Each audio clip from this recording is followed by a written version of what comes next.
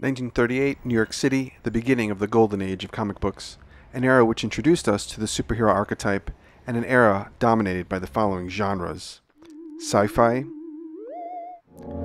crime, romance, horror, and western. Imagine playing an economic board game in which you publish and compete against other comic book publishers in New York City during that golden age of comic books. That game is Age of Comics, The Golden Years by Lirius Games. This is not a paid promotion. I bought this game as an educator. Microeconomic concepts within the game include theory of the firm. Comic book publishers operate within the market structure of duopoly if it's a 2-player game. However, if it's a 3 to 4-player game, the market structure is oligopoly. In addition, game theory is present through the strategic behavior of the competing firms. Player actions include hiring writers and artists, developing story ideas, developing original comics, printing both original and rip-off comics, collecting royalties, and sales revenue. Thus, production concepts within the game include the role of the entrepreneur to organize factors of production through the employment and costs of labor and capital resources, product differentiation, non-price competition, competing substitutes, job training as a positive production externality, and sales and marketing. Consumption concepts within the game include non-price determinants of demand, changes in tastes and preferences, sales and marketing and building hype for an upcoming comic book, and how competing substitutes impact demand, and how household expenditure or spending is equal to the revenue earned by the firm. The game includes the following base game components. Click the link below to watch my unboxing of the game. And you can click on the link below to watch my video explaining how to set up the game in 12 steps. Now a game run-through of 2 rounds for 2 players, a duopoly market structure. Duopoly, a type of oligopoly where 2 competing firms, for example Marvel versus DC, dominate the industry and make strategically interdependent decisions regarding price or output. Each round is divided into 3 phases. Phase 1, preparation. Step 1, flip the calendar tile marking the round and flip all the sales order tiles on the map with a corresponding genre icon. Step 2, refill the idea tokens on the board, putting 1 token for every genre in the corresponding spaces. Step 3, add a hype token to any original comic book card you put on the table. And Step 4, pay money to increase creative's value if desired. Phase 2, actions. Players perform actions one at a time in turn order shown on the board. Phase 3, end of round. Step 1, establish ranking on the chart and award victory points. Step 2, earn money as shown in the chart. Step 3, establish turn order for the next round as reverse of the ranking. Step 4, remove 1 fan from each comic book on the chart. Step 5, remove editors from the board. And Step 6, discard the cards and refill the table. The game board is divided into 4 areas. Area 1 includes turn order, calendar tiles, which mark changing tastes and preferences over time for particular genres of comic books, and in phase 1 of the round, the ability of a publisher to pay money to increase creative's values as a positive production externality. Area 2 is where publishers take actions in turn order, thus this is the production side of the industry.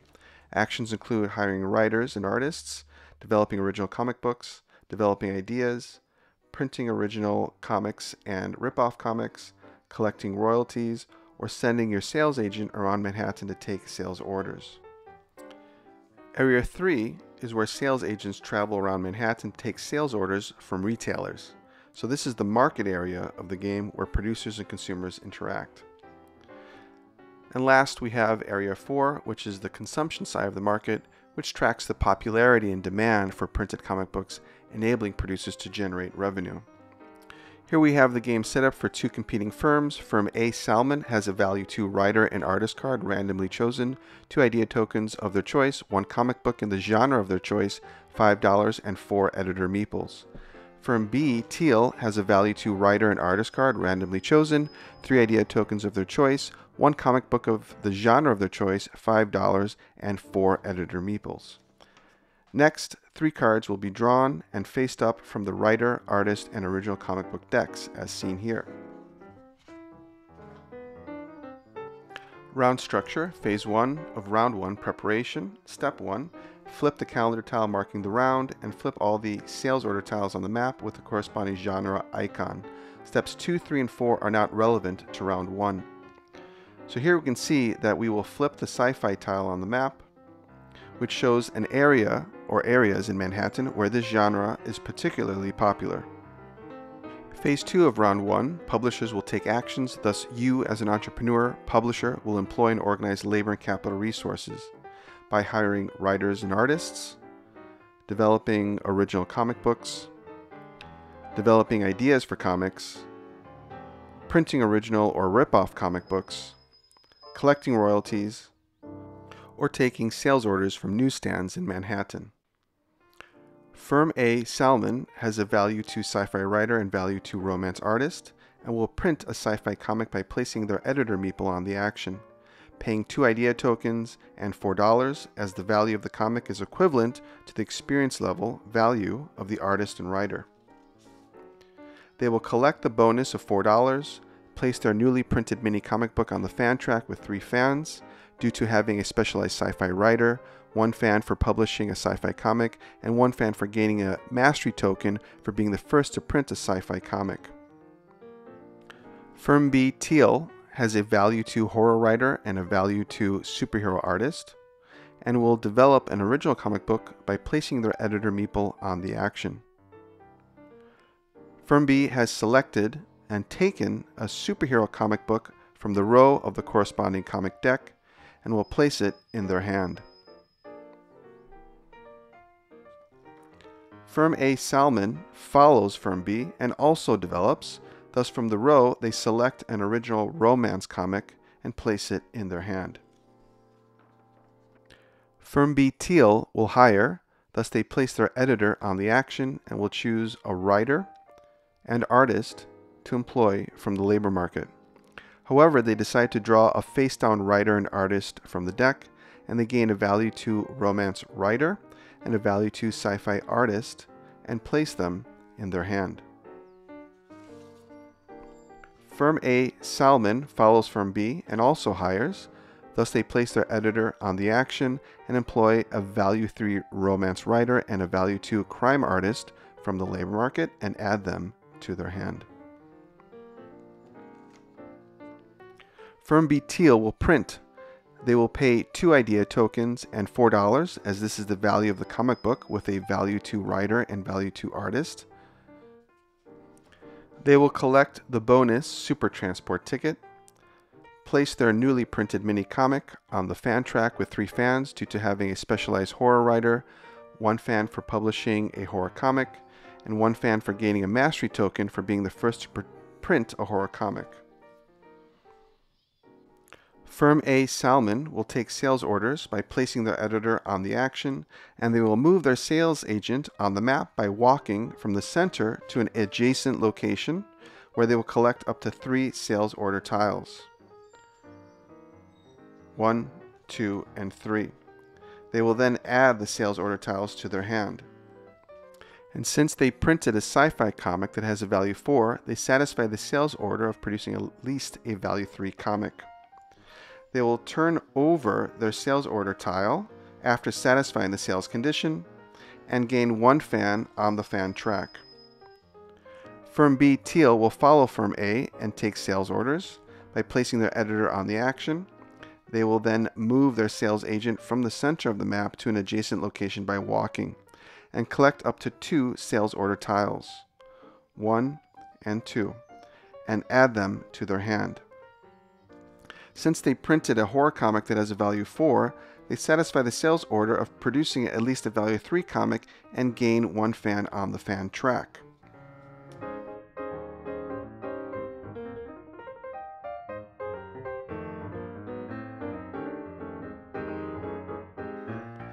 They will turn over their sales order tile after satisfying the sales condition.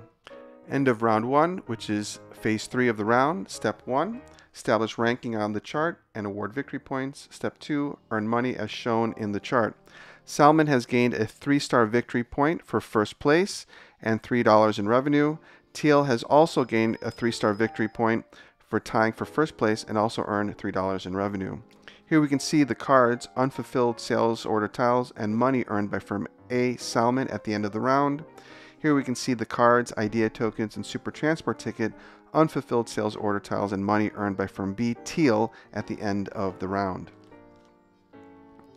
Step 3, establish turn order, which is the reverse of the turn order from round 1. Step 4, remove one fan from each comic book on the chart, which reflects declining popularity over time. Step 5, remove editors from the board. And step 6, discard the cards and refill the table. Thus, this is the end of round 1. Preparation of round 2, which is phase 1 of the round. Step 1, flip the calendar tile marking the round and flip all the sales order tiles on the map with the corresponding genre icon. Here we can see consumer tastes and preferences have changed, and horror is growing in popularity in certain areas of Manhattan. Step 2, refill the idea tokens on the board, putting one token for every genre in the corresponding spaces. Step 3, add a hype token to any original comic book card that you put on the table. However, firm A and B have not unlocked the special action to do this. Step 4, pay money to increase creative's values if desired. In economics, the entrepreneur can invest in labor through training or learning, which is a positive production externality, as this improves the quality of human capital resources. If both creatives in the team are specialized, but have different values, the one with the lowest value can increase its value through learning from the creative partner. To do so, you must pay $1 for each increment and place an increased value token with the new value on the card. For example, on the right, the creative value 1 can become value 2 at the beginning of the next round if you pay $1, since the teammate is value 3.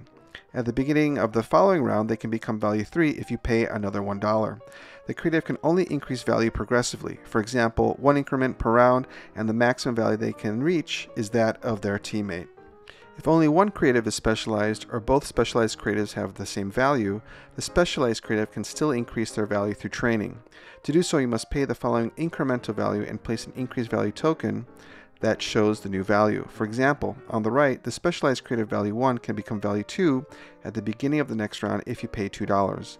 Then at the beginning of the following round, it can become value 3 if you pay $3.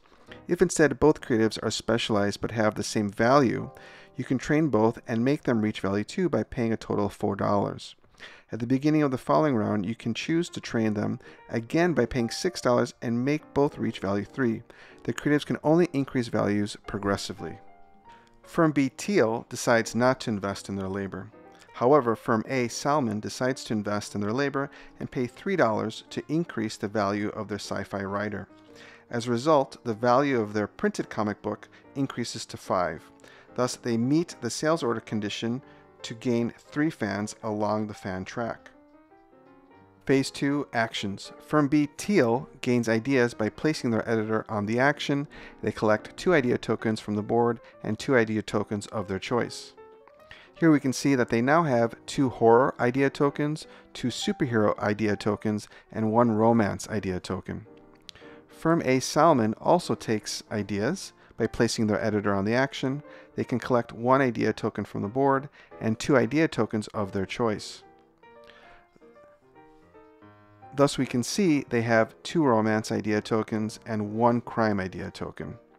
Now keep in mind that taking the idea tokens can signal to your competitor which genre of comic you plan to print in the future. Firm B Teal will print. Thus they will pay 2 idea tokens and $4 for their original superhero comic. They will collect the bonus of $4, and since they satisfy the sales order tile condition, they gain 1 fan, plus 1 fan for a specialized artist, 1 fan for their printed comic, and 1 fan for gaining the mastery token. In total, 4 fans for the fan track, which we can see here. In addition, for printing their second comic, Firm B unlocks a special action cube, which they decide to place in the develop action area. Firm A Salmon now will follow Firm B in print, thus they pay 2 idea tokens and $5 to print their comic. They also unlock a special action cube and satisfy the sales order tile condition and gain 1 fan plus 1 fan for a special writer plus 1 fan for a printed comic plus 1 fan for gaining the mastery token. Thus 4 fans in total for the fan track. Firm A decides to place their special action cube in the higher action area. Firm B Teal will develop, so they place their editor on the action, and they will select an original comic book from the row. They choose a horror comic and will place it down on their playmat to gain the hype token at the beginning of the next round.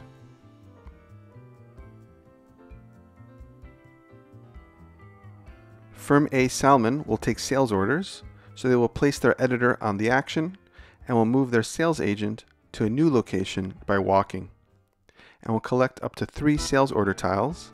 Thus they take romance, sci-fi, and crime sales order tiles from the board, and then add them to their hand.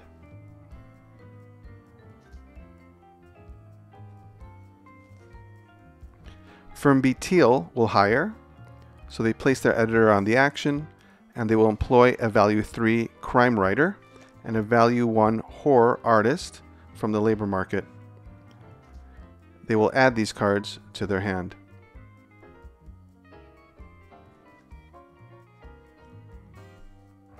Next, Firm A Salmon will follow Firm B and also hire. Thus they place their editor on the action and will employ a value 2 crime writer and a value 3 romance artist from the labor market and add them to their hand.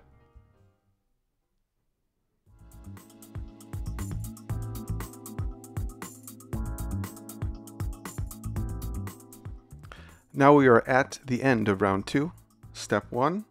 Establish ranking on the chart and award victory points. Step 2. Earn money as shown in the chart. Firm A Salmon gains a 3-star victory point for having a comic in first place and gains $6 in total revenue from their 2 printed comics. Firm B Teal gains a 2-star victory point for having a comic in second place and gains $5 in total revenue for their 2 printed comics. Here we can see all resources gained by Firm B Teal, and here we can see all resources gained by Firm A Salmon at the end of the round. Step 3. Establish turn order for the next round as the reverse of the ranking, which we can see here. Step 4. Remove 1 fan from each comic on the chart, reflecting reduced demand over time. Step 5. Remove editors from the board. Step 6. Discard the cards and refill the table. Phase 1 of round 3. Step 1. Flip the calendar tile marking the round and flip all the sales order tiles on the map with the corresponding genre icon. Here we can see that romance comics are popular, thus we will flip the romance order tiles over in Manhattan.